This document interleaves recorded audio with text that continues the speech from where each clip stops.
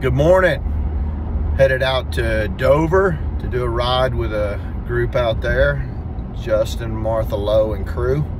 And look, I try to give a lot of tips, like things are working for me, whether it be supplements or, you know, training tools, whatever it might be. Today is probably more of a warning than a tip, and I came across it rather unexpectedly, I guess you could say.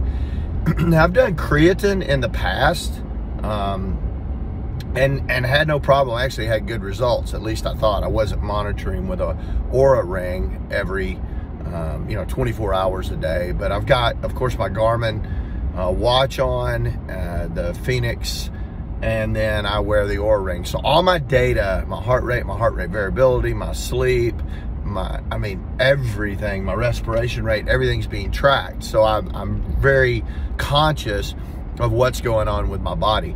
And so I decided to do another kind of cycle of creatine, which again, I've done in the past. And so it's been about a month now. Creatine builds up over time and stays in your system, so a big half-life, and it takes a while to build up, and then it's there for a while. So I started doing it, and I didn't correlate the data, but slowly my resting heart rate began to rise overnight. And my normal resting heart rate overnight, if I'm not depleted from just a 6-hour ride or something like that, it's going to be around 43 plus or minus 2. Generally 40 to 45, somewhere in there. And I noticed that I hit 46 one night, but then the next night I was 48 again, 49, 50, 52. And then I started to get a cold. I got sick, and I had another just out of the blue bout with AFib. I went into AFib for 24 hours. While I was in AFib, I went to the ER. They put me on the EKG, the whole deal. I came back in rhythm on my own.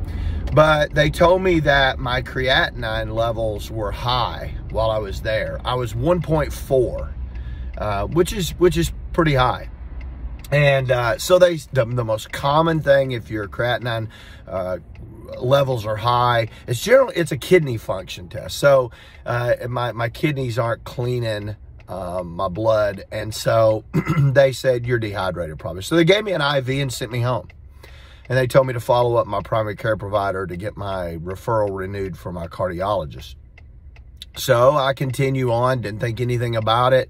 Got my referral for a week later, go into my primary care provider, and she says, hey, in those labs, your creatinine is high. I want to just redo that blood test and see where we're at. And this is a week later. On that one, I'm 1.5. And she's like, whoa, that is not good.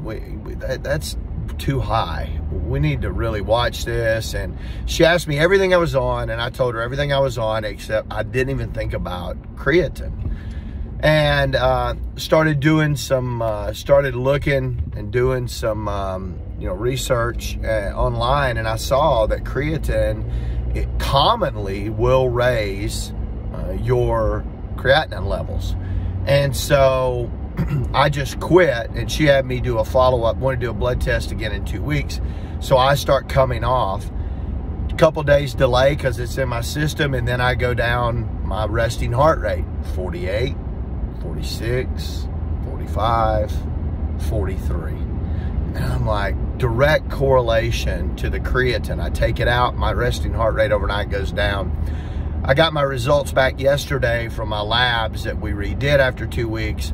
I was a 1.0. And so unquestionably, the creatine in me, and it may not do it in you, but this is I guess the warning or tip.